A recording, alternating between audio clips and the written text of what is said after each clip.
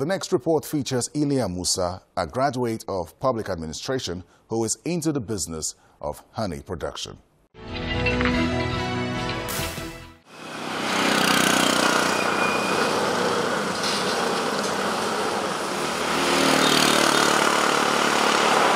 Another industrious entrepreneur making waves in the business of honey production is Ilya Musa.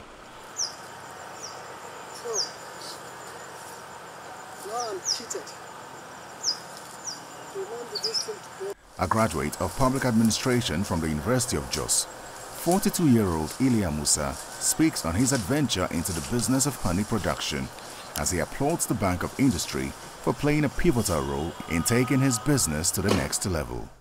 A Bank of Industry, you know, a lot of people think that Bank of Industry, you go there and get money. But I realized that Bank of Industry, they don't really give you money, the solid cash, but they give you equipment, machineries. So out of 100%, they give you at least 70% goes for machines, equipment and other things.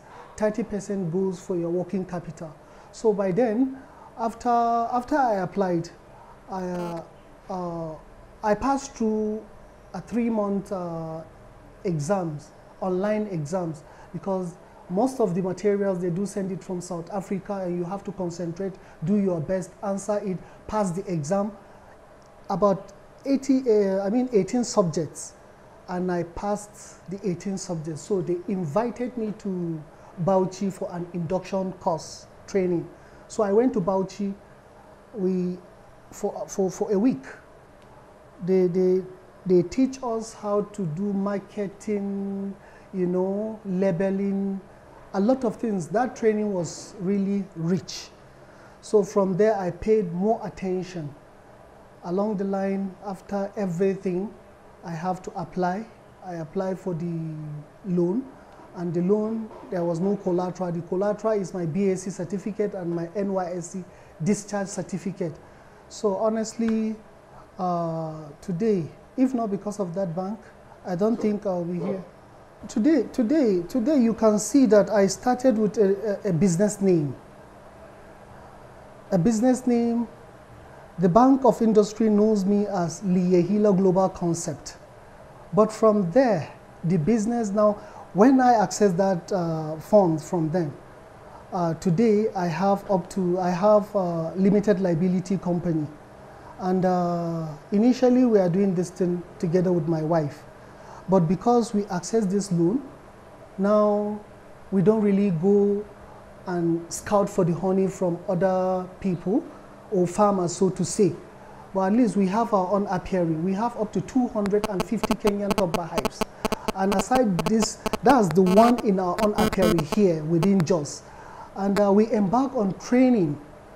It is through this intervention that we were able to scale our horizon, to go up to the extent of training young people here on the plateau and some part of Kaduna State, so that we do it a kind of outgrower scheme.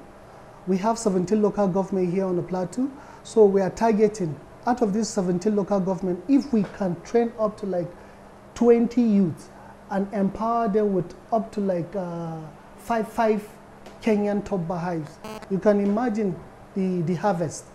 So the intervention for this Bank of Industry, honestly, that is the thing that really brought this company to where it is today. Bank of Industry called my attention. I could remember as far back as 2018, around February, yeah, when the Vice President of the Federal Republic of Nigeria, Professor Yemi Osibanjo, came to Jos about this SME clinic at Polo Field here in Jos. So along the line, the VP, they asked me, what are your challenges in the business? And I told him point blank that registration.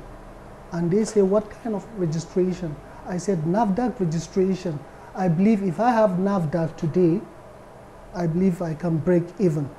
So it is because of the Bank of Industry that they even offered me a kind of a booth to showcase my product. And I was lucky when the vice president came, he saw me there, he took my honey, I gave him some, I gave him the honey, I gave him the hair cream, the body jelly, the lip balm. I told him that he should go and try it. So along the line, when I told him that my major challenge is NAFDAC registration number, I was surprised. After a week or two, I received a call that the VP paid 50% of the NAFDAC registration number. So we have to commit ourselves by paying the remaining 50%. And that's how we got our NAFDAC registration number. So I think Bank of Industry, they look at me here on the plateau as the youth ambassador of that bank. Our vision for this business is we want to be the best beekeeper around the globe. And well, it's quite challenging. The reason why I say it's quite challenging, the challenge here is the issue of insecurity, because we don't harvest our honey broad daylight. A lot of people are really afraid of bees. Young people, you know, you have to train them, you have to put sense into them, you have to talk to them, you have to sensitize them about beekeeping. You know, a lot of people, they feel once they enter the apiary as if they will meet with their dead there. No, there are a lot of things that you can put on and make sure that you are safe. Whatsoever that you do, you make sure that you are safe. Once you are well kitted, you can do this thing. So what I'm looking at, I really want to see how my vision about this is to empower young Nigerians, to make sure that, as you can see, most of my staff here are ladies, are females. So at a point in time, I look at female, sorry to say it, but that's just my own opinion and the way I look at it. Women are more sincere when it comes to business. They don't really steal your things. I know I work with so many that I took them as part-time workers, but they end up stealing my things. But you see, the young ladies here, I am happy to see that they are not roaming the streets, you know, but at least this company have given them a sense of belonging. They can come here, at least spend up to like 8 hours here, go back home. When you go back home, you are tired. Don't think you want to go somewhere. So my vision for this business is to empower youth in general. You see, there are a lot of value chain in beekeeping. Beekeeping is one of the most lucrative business in Nigeria and around the globe. I can tell you that, quote me anywhere. You see, you can specialize on building the hives, because aside the Kenyan top-bar hive, we have what we call Langstroth hive. Langstroth hive is too technical, you know, very, very technical, and that one you get it outside the country, you have to import it. But that one gives you more of honey than Kenyan top-bar hive. Kenyan top-bar hives can give you honey once, twice in a year, but Langstroth hive can give you like, you can harvest your honey quarterly, but in everything there's advantage and disadvantage. So the advantage of Kenyan top-bar hives, you make sure you get more of chaff, and that chaff, that's the bee comb. That comb, that's the one that we process it. Initially, years back, I used to throw it away. I'll have to gather it and wait during rainy season. If there is a flood, then I'll begin to throw it away. So, but through research and development, I find out that you can extract wax out of it, and out of this wax, you can make hair cream, body jelly, shoe polish, aromatic candle. And aside the wax itself, there is what we call propolis, there is pollen, there is royal jelly, and there is bee venom therapy. This bee venom therapy, we are working on it, because in this company we have a lab scientist,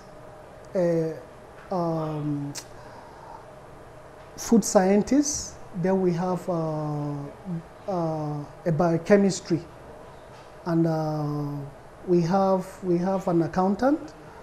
So these people, we sat down together, we rubbed mind, and I said they should go into research. How can we start the bee venom therapy? Because that bee venom therapy is just like acupuncture. Once you have rheumatism, we can take the live bee, and you have to pay us for the bee to sting you. This thing that people are afraid of is a medicine. It boosts up your immune system. So in beekeeping, I think 1 liter of honey, 1 liter is up to 3,000. 1 liter. So it's more than the fuel, the PMS. Well, today, today, look, I'm sitting here smiling. It's not easy. It's not easy for one business in Nigeria. It's not really easy, honestly. But I must commend the effort of the Office of the Vice President based on this SME support that the Vice President kept on preaching. Let me say the government entirely. So my advice to young entrepreneurs, it's not really easy. I always tell people that first, look unto God. Secondly, ask yourself, why are you here on planet Earth? Is it just for you to dress up and show up? I don't believe that. If you see the house I'm living now, it's just one parlor, 2 bedroom. You know, when you shout from the other room, you hear, I call it, let's meet in the parlor.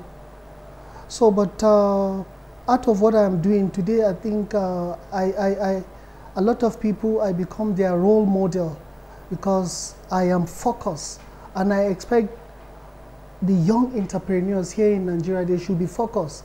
You know, there is no way life whatsoever, they said 1,000 miles, right? Begins with a step, 1 step. So perseverance, you have to be patient. Don't just think that it will just come like that. Today, this company, we have a NAFDAC registration number, we have our SON, MANCAP, and we pay our taxes. We pay our tax, we file our returns with Corporate Affairs Commission, that's CAC. So we preach, we do the right thing. What the government really wants us to do, we are doing it.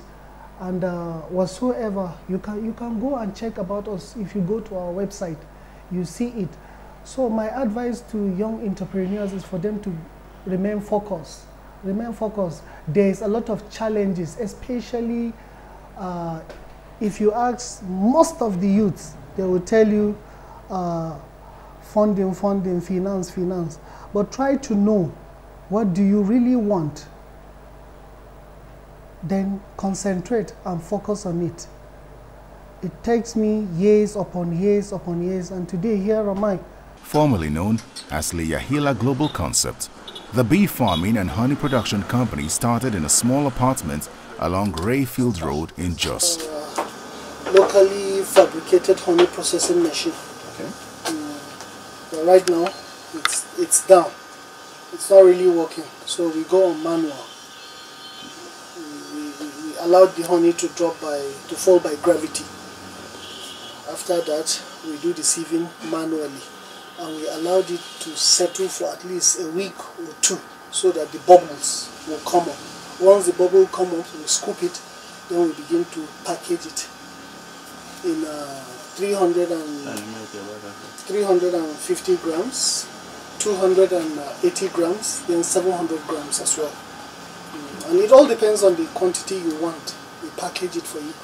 With little financial resources that could boost the growth of the business, until the intervention of the Bank of Industries program, the Youth Empowerment Scheme.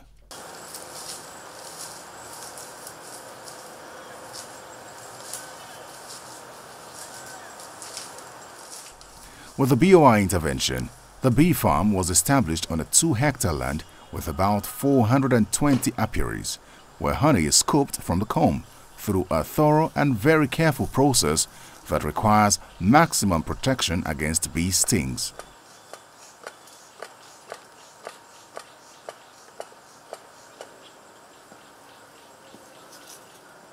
The new factory site, which was acquired with the intervention facility, houses the production departments for the production of honey, processing and packaging, and other allied products. In addition to honey production and packaging, Bomborose Empire Limited is also involved in the production of food spices such as curry powder, chili pepper, turmeric, and cinnamon powder, among others.